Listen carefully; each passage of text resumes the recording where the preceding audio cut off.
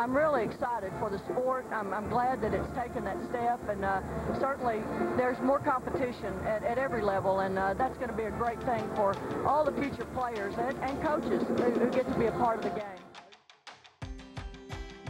Marsha Sharp is a women's basketball legend.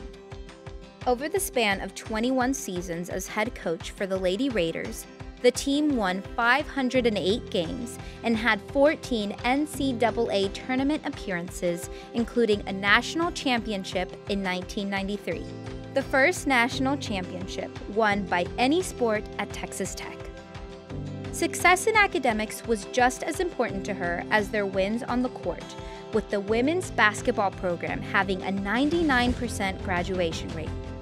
Former Big 12 Commissioner Kevin Weiberg said Marsha's program at Texas Tech has been a model for the growth and success of women's basketball and has been an important catalyst in the growth of the sport in the Big 12 Conference. Sharp was inducted into the Women's Basketball Hall of Fame in 2003 and the Texas Tech Ring of Honor in 2019.